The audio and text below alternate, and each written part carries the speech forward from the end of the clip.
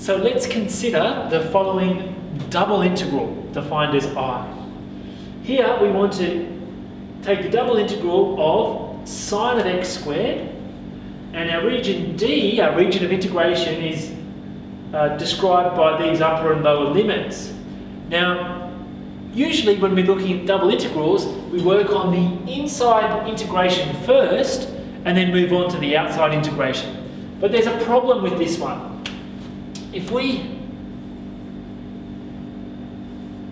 just consider the inside integration, well, we're trying to find, first off, the antiderivative of sine of x squared with respect to x. Now, that's very difficult. In fact, we cannot find the antiderivative of sine of x squared with respect to x in terms of elementary functions. So what do we do? Well, our aim here is to reverse the order of integration. So it's hard to find an antiderivative of this with respect to x, but it's much easier if you do it with respect to y. So how do we do that? Well, essentially what we're going to do is re-describe our region D, and consequently there'll be a change in our limits of integration up here. So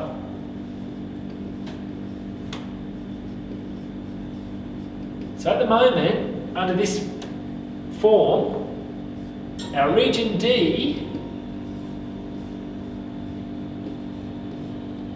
is just y's between 0 and 1, and x is between y and 1. Okay, so what we're going to try to do there is re-describe this region D. You can see that here are two parallel lines and two non-parallel lines. What we're going to do is switch those around. So we've got two parallel lines here and two non-parallel lines. The easiest way to do this is to draw a picture and to understand the geometry of the problem. So,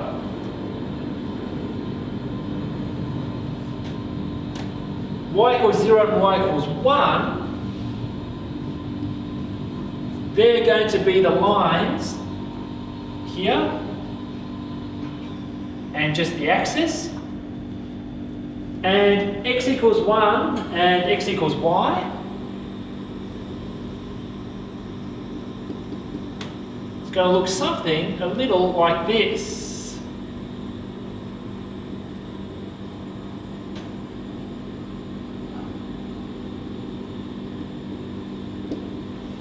Okay, so our region lies somewhere in between all these curves. So which one is it? Well, y is between 0 and 1, so it's got to lie somewhere in this infinite strip. And x is to the right of y, but to the left of 1. So the region is just this triangle here.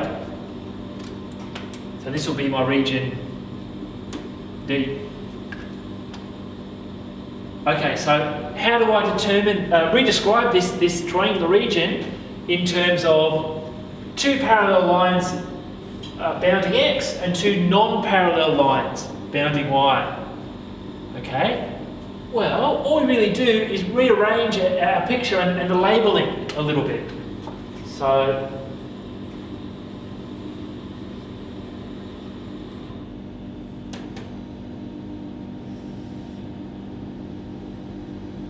So here, instead of having y equals x, x equals y, I'm going to have y equals x.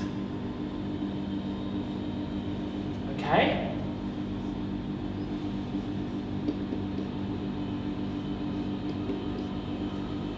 Okay, so what I need now is I need two parallel, here we've got two parallel lines going horizontally. In my new description, I'm going to use two parallel lines going vertically. So, to get this region,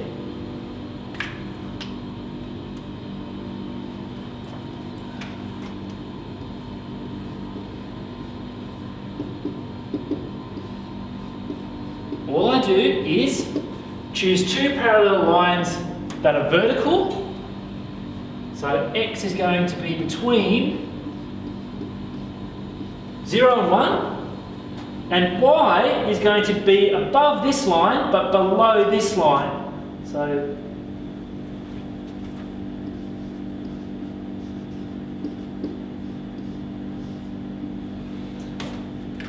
well, how has that helped us? Well, now we can switch the order of integration and place our new limits of integration into our integral.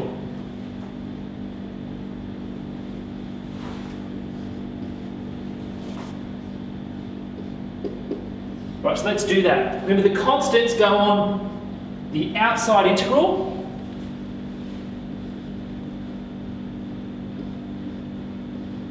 And of course the function stays the same.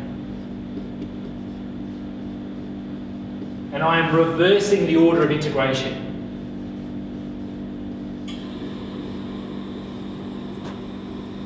Okay, so the normal rules apply. Do the inside integral first, integrate integrate sine of x squared with respect to y.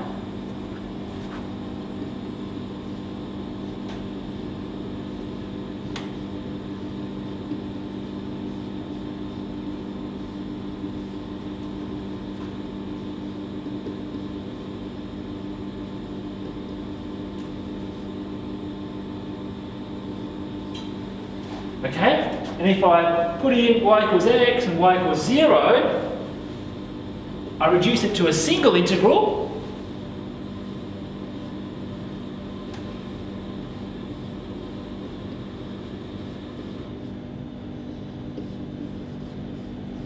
So this is an integral that is just a single integral. We can easily evaluate it either by inspection or by substitution. You would let u equal x squared if you did it by substitution.